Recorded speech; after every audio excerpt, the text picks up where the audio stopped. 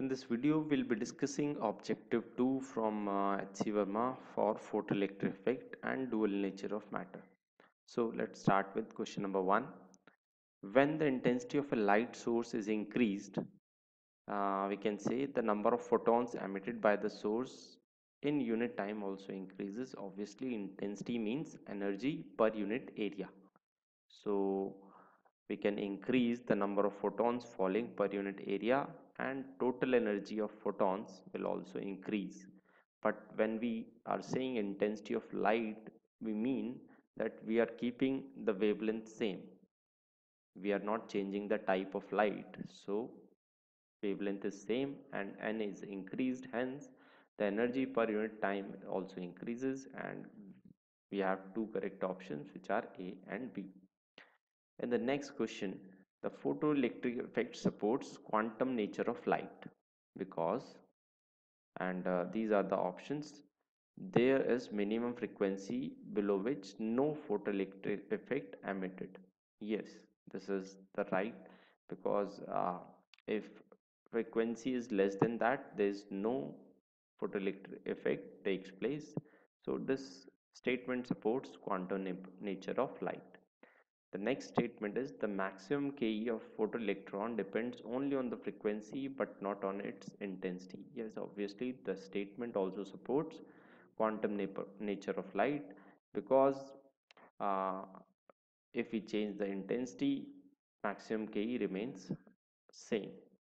So that depends on the energy of a single photon, so which is just a function of frequency, not of intensity. And in the C, even when the metal surface is faintly illuminated, the photoelectrons leaves the surface immediately. Yes, this statement is also correct. No matter what intensity is, there is no time lag between emission of photoelectrons and incidence of light. The electric charge of photoelectrons is quantized. No, there is no charge on there is charge E charge on photoelectrons, but the quantization of charge has no relation with photoelectric effect. So option D will not be the case, and we have three correct options, A, B, and C. In the third question, a photon of energy h mu is absorbed by a free electron of metal having work function phi, which is less than h mu. H mu is the energy of the photon which are falling on the metal surface, and work function is phi. Okay, so the electron is sure to come out. Let's see that if an if a photon falls on the surface, uh, it loses some energy in the form of work function, because it has to take out the electron, and there may be some other losses also. So that will be the remaining Ke of an electron, but it is not necessary that whenever a photon having higher energy than the work function falls, it must eject the number of electrons. In fact, only a small percentage of incident photons having energy greater than the threshold energy required are able to eject photoelectrons. So statement A is not correct. The electron is sure to come out with a Ke of this. Again, this is the maximum Ke with which an electron can eject it. So this will not be the Ke of every electron that is coming out. Again, option C says either the electron does not come out or it come out with a Ke with this. No, it may come out. Yes, option it may come out with a kinetic energy less than that.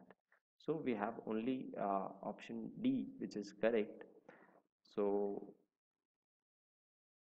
there is a single option correct, which is D. In the next question, if a wavelength of light in an experiment on photoelectric effect is doubled, the photoelectric emission will not take place.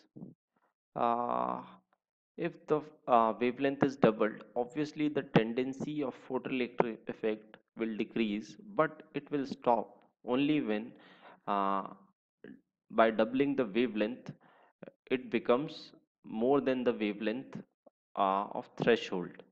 Okay, so if it is still less than the threshold wavelength, the photoelectric effect will still take place. So you can say photoelectric emission will not take place, it's not sure. So option A is wrong. The photoelectric effect emission may or may not take place. Yes, the statement B is correct. The stopping potential will increase or it will decrease. As the energy of incident photon is decreased by doubling the wavelength, we can say that kinetic energy of an electron which ejects with the maximum k will also decrease, hence the stopping potential will decrease.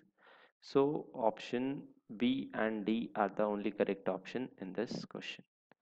In the next question, the photocurrent in an experiment on photoelectric effect increases if intensity of the source is increased, obviously yes, exposure time is increased. Okay, so we can say that to control photocurrent, I intensity is the only factor which controls photocurrent. So by increasing intensity, we can increase the photocurrent, but exposure time is independent, or photocurrent is independent of exposure time. The intensity of source is decreased, no, the exposure time decreases, no. Again, the only correct factor answer is A. In the next question, there's a collector plate. The collector plate in an experiment on photoelectric effect is capped vertically above the emitter plate. The light source is put on and a saturation photocurrent is recorded. An additional electric field is switched on which has a vertical downward direction. So what will happen to the uh, photocurrent? So, and kinetic energy of electron, the stopping potential and threshold wavelength. So let's look at the solution. uh, this is the emitting plate, and there is an electron which is ejected and it reaches the other plate. Okay, so by applying an additional electric field, we are supporting the electron to reach at this point. But as the situation is saturation is the situation when all the ejected electrons reaches the other plate. So no matter all the electrons which are ejected already reaching the other plate, so by supporting them we cannot increase their value, we can just increase the kinetic energy by applying some external electric field which will push them further with greater speed. So Ke of electron will eject, but the number of electrons which are ejected per second is simply a function of intensity of light falling. So it will not increase by adding an additional electric field. So I will remain same, kinetic energy of electron will increase, hence the stopping potential will increase. And lambda naught is simply dependent on the material, so the material is not changed, so it will also not change. Hence the only correct option is option B. In the next question, in which of the following situation the heavier of the two particle has smaller de Broglie wavelength, and when the two particles have same speed, same linear momentum, same k, and fallen through the same height. So as we already know that de Broglie wavelength is nothing but h by momentum. We can say if V1 and V2 are same, in option A it is given that they are same. So we can say lambda is inversely proportional to mass, so heavier will have smaller wavelength. In the next part, their momentum is constant or same, it is given. So when their momentum is same, then h is a universal constant, so it will also remain same, and lambda 1 will be equal to lambda 2. In the third part, it is given that their kinetic energy, so we have replaced momentum by under root 2 mke. So if their kinetic energies are same, we can say lambda is simply uh, inversely proportional to root m. Again, so heavier mass will have smaller wavelength. When they have fallen through the same height, they will have same speed. So we come back to option A. Hence, the heavier mass will have smaller wavelength. So the correct options are A, C, and D. Thank you.